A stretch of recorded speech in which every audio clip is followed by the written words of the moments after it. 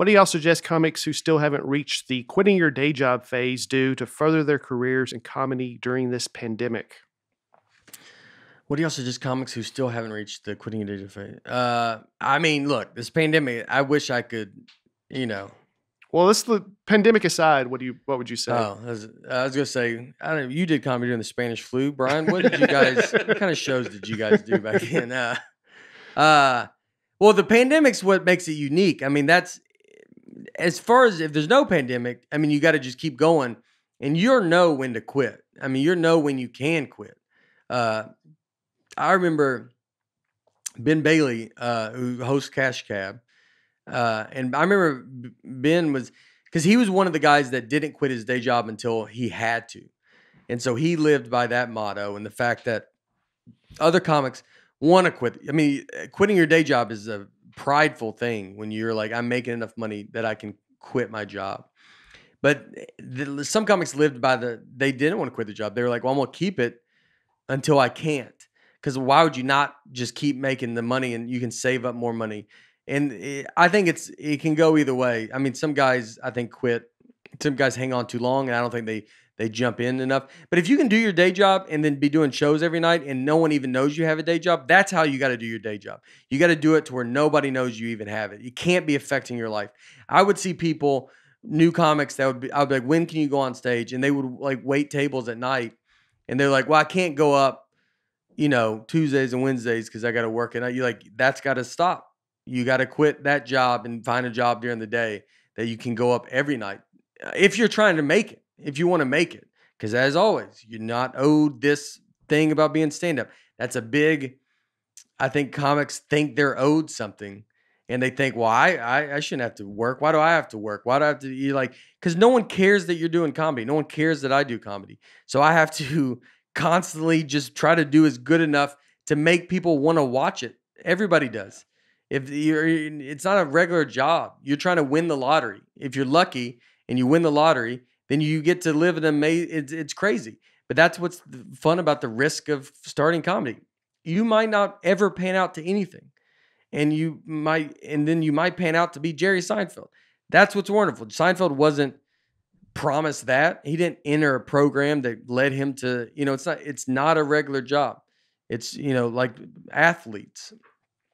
They're not, they're trying to make it. They give it all, hope it works out. If it does, then you live a unbelievable life. If it doesn't, then you go do whatever you got to do, go back to a regular life, But during the pandemic, I mean, it's like hard to keep writing stuff. I mean, sure you got to think outside the box and make videos and just do what further your career. It's like, don't try to just do this time to ask people for stuff to give you.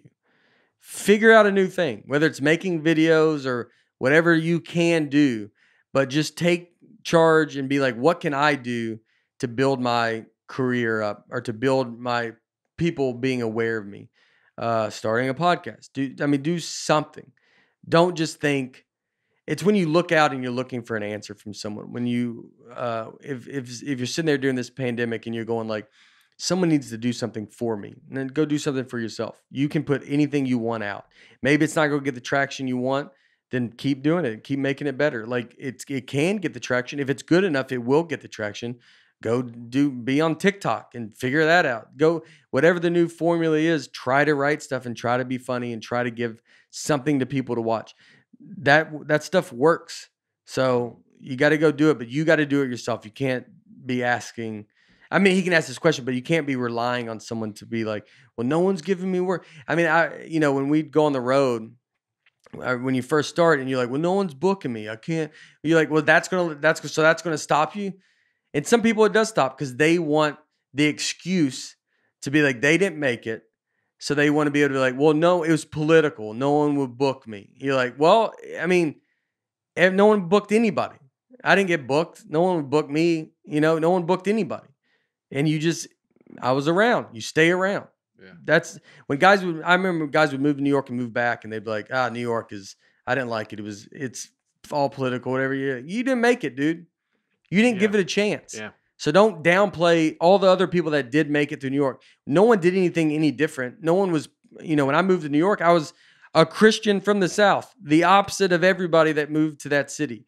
And, but I just stuck around. I just hung out, been 17 years, just hanging out, being around, keep doing comedy, keep trying to get better, watch other comics, try to get a lot, it's like, you're not promised anything. Like when you choose a career, any career, singing, acting, it could be anything. You're not promised anything. You're not, when I was reading water meters, that was where I was going to go back to, just a job for the county, for Wilson County. And it would have been fine. Mm-hmm. I would have done that. But that's a job that I feel like I'm reading water meters. I'm owed insurance and owed $40,000 a year, whatever it is. It's like that's a job that you can be like, well, you have a boss and you have whatever. You got to have that mentality to, I don't want anybody I never wanted to not be able to get something because someone was in my way. That's when I was doing when I was in New York doing all these comedy clubs, that's when I moved to LA. It's like, I never wanted to be like so reliant on someone else for work. I wanted to be able to create my own thing. You don't want to be just, well, I only get up because if this person lets me, and if all your, stuff is in that bucket. I don't know that saying either. What's all there's some bucket saying. Eggs in one basket? Eggs in one basket. Yeah. Or in a bag. Or in a bag. That's not your bag. I like bucket. Yeah. Don't put all your rocks in one bucket, is what I'm saying.